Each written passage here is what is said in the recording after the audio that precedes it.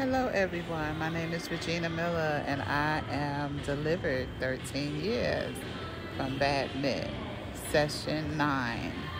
I want you women to understand your worth. Understand that who you are requires a lot of attention. Who you are requires your joy, your love, and your admiration towards yourself. Who you are determines how other people treat you. Who you are is how your children look up to you. Who you are is how your parents raised you. Now, I know a lot of people don't have the parents raising part, but those of you who do and don't, you still can have the self-love that you need for yourself. Who you are determines what person or persons come into your life and how they treat you. Me being delivered from bad men was not just something that I learned overnight to avoid the bad men. I had to go through life experiences. I had to go through the bad men to know that that's not what I want anymore. That's not what I want to have come to my home. That's not who I want in my life. That's not who I want my children to look upon as a man. Loving you is who you are. First, loving you and getting to know God.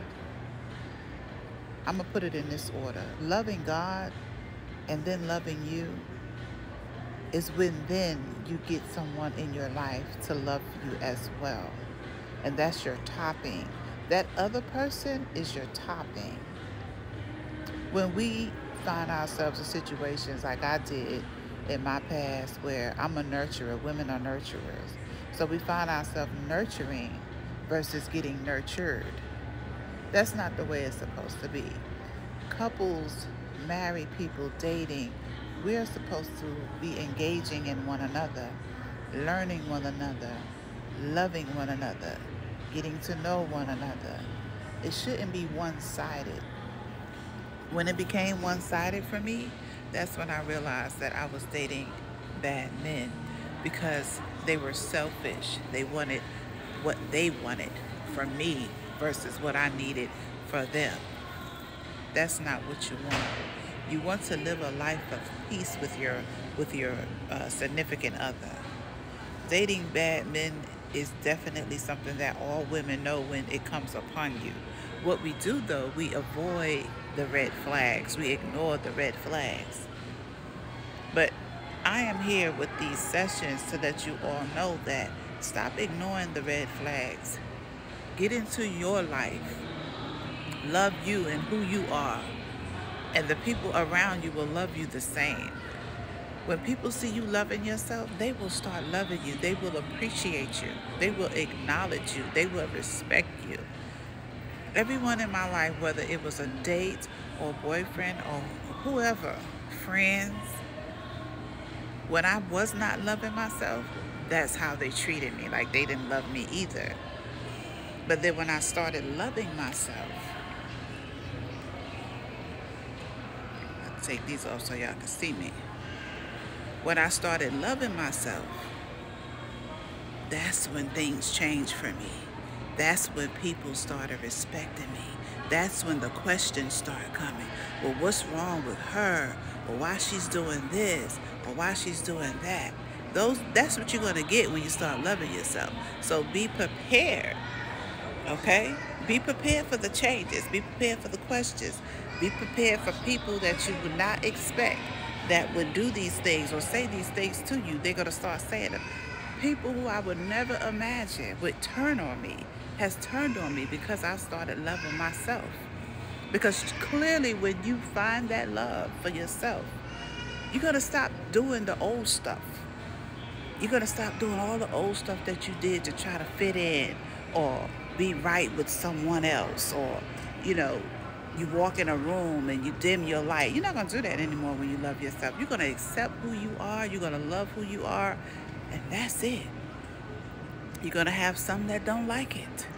But the ones who love it, that's when you're going to know, those are my friends. That's the community I need to get in. That's the environment I want to be in. The ones who love the new you. Men, they're probably not going to talk to you, the old ones, anymore, because they're going to feel like they can't get anything from you. They can't take advantage of you. Now you're going to get into the realm of men that care about you. They're going to show you that they care about you. They're going to take you to brunch. They're going to take you to lunch. And not that it's about the things that someone is going to do for you, but it is going to change. The bad man is not taking you anywhere. The good men will take you places. They will treat you nice. They will buy you fine things. Yes, they will.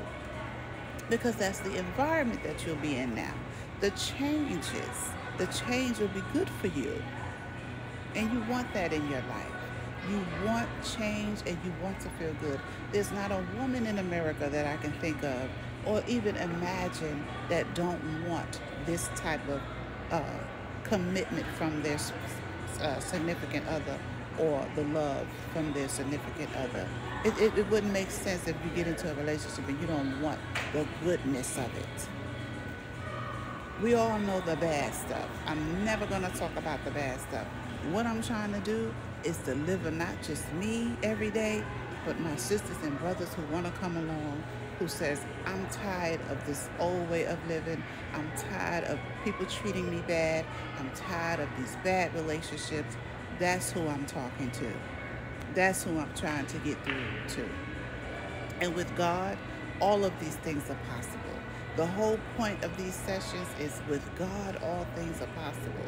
If you want that change, whether it's a relationship, family, friends, your job, if you want that change, you be the first change. It starts with you. I was telling my daughter today about, I feel like I'm going through food addiction, food withdrawal addiction. Like, I guess like a drug addict will be coming off drugs. I feel that way about food. I'm not eating the foods that I used to eat. I'm changing. My body is changing. My life is changing. My mental is changing towards food, because I realize the things that I put into my body is what comes out of my body. What I'm looking for my health, I have to create for my health. I am me. I control how I feel.